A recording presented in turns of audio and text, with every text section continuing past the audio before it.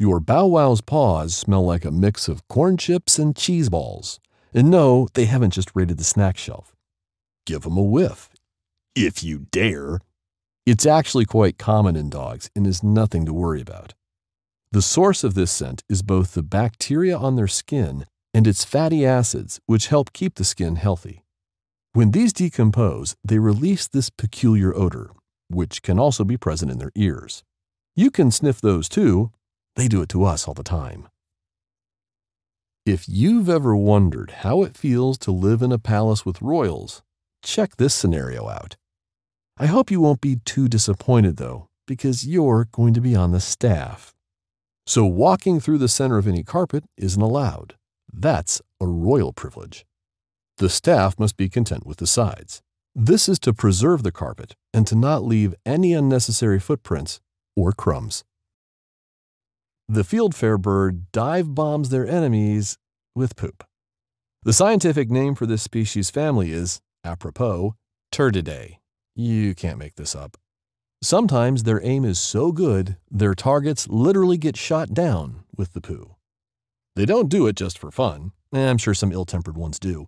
But this is how they protect their nests. So if you're considering burglarizing a fieldfare, be ready to get bombed with multiple loads of droppings. Speaking of birds, owl cubs, also called owlets, sleep face down in the horizontal position. Just like me. That's because their heads are so heavy, they're not able to support them properly during infancy. If you love reading but just don't have the time for it, try getting sent to a Brazilian prison. I assume it's either prisoners' favorite activity there, or they get 4 days off their sentence for every book they read. You decide.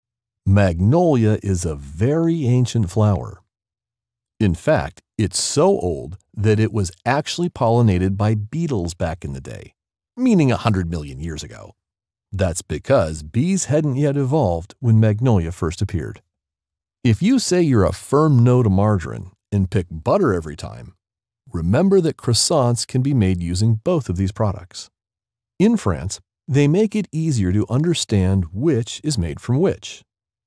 Croissants made with butter are fashioned in a straight shape, while those with margarine are made curved. You can be fined $200 if you water your greenery too much in Singapore. No, that's not plant lives they care about. It's humans. If you soak your plants with too much water, it'll pool under their pots and attract mosquitoes, who'd be nice pets, not really, if they didn't bite and carry dangerous dengue fever. Those who deal in cooking know that salt can be a heartless mistress. It can help your dish to a masterpiece award, or turn it into a cinder-charred, smoldering defeat. But a rescue is just around the corner. For example, rice can easily suck the excess salt out of your soup. Place some in a cloth bag and let it soak in your soupy mess for a bit. Ta-da! I just saved you and your soup. You're welcome. Again. Brain, you poor child of evolution. You often make us fall prey to facades, and the halo effect is one of them. We often find attractive people kinder, smarter, and nicer, even if there's no direct proof of it. And this is quite the trap, which muddles our ability to see people or situations clearly and rationally. As a result, we might be wrong about someone's intentions or trust someone we shouldn't. While only female mosquitoes feed on human blood, both males and females produce that pesky buzzing sound that keeps you awake at night. Even though it sounds like an annoying song, those little flying monsters aren't actually singing in your ears. That's the sound of their wings fluttering at a speed of 250 beats per second. They can even communicate with each other via making sounds and composing mating duets. By the way, if you don't want mosquitoes curling up with you during the night, try cleaning your ears. Yep, mosquitoes enjoy the smelly parts of our bodies. While we're asleep, they're very sad because we cover our bodies with a cozy, warm blanket, but our faces are always in view. And ears, being one of the dirtiest parts of the body, quickly become their target. We grew up believing that hot water fights germs better. In reality, there is no difference between high and low temperature water from the tap. Well, there is, but your water would have to be around 212 degrees Fahrenheit to start inflicting death on the bacteria, and you'd be suffering too. So let's stick to this idea. Wash your hands for a longer period of time, and I can't emphasize this enough, with soap instead of in hotter water. You wake up abruptly in the middle of the night, you were just falling off into the void. What is that about? Don't worry, scientists always have theories for things like this. They say it's just an archaic reflex. As you may know, our ancestors loved sleeping in trees.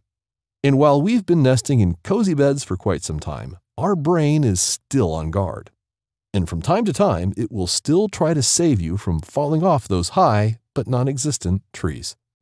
Sometimes airport staff can make you doubt their sanity and yours. Why else would they ask you to rub your hands on a piece of fabric?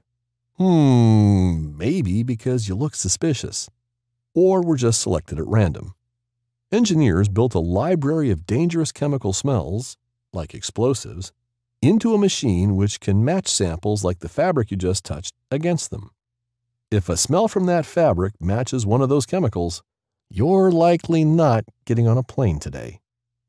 We all know the infamous Titanic sank because it ran into an equally infamous iceberg, putting an end to a wonderful love story, even if it was only imagined by a certain director.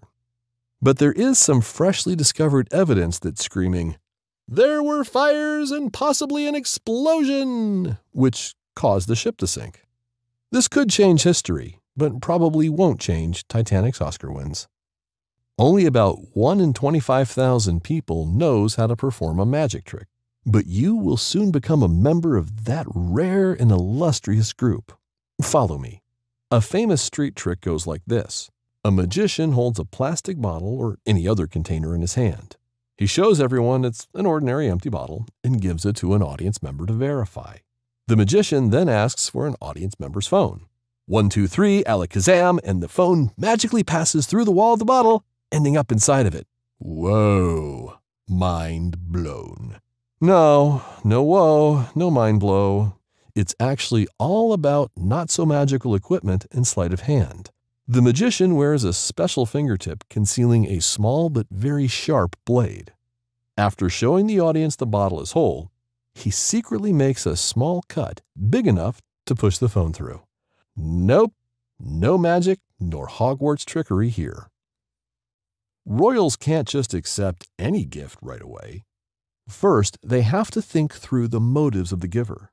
Do they want something in return? If there's the slightest chance of yes, they can't accept it.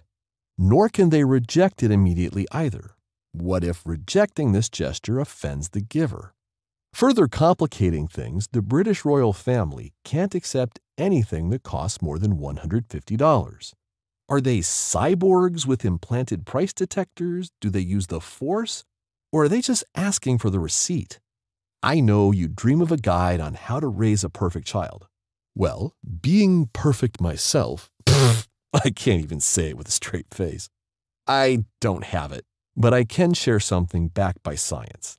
Load up your kiddos with chores. This will help them fare better in life later on because they'll know the importance of teamwork, hard work, time management, and problem-solving skills. I'm a Barbie girl in a Barbie world. Oh my God, I hate this song. It happens to the best of us.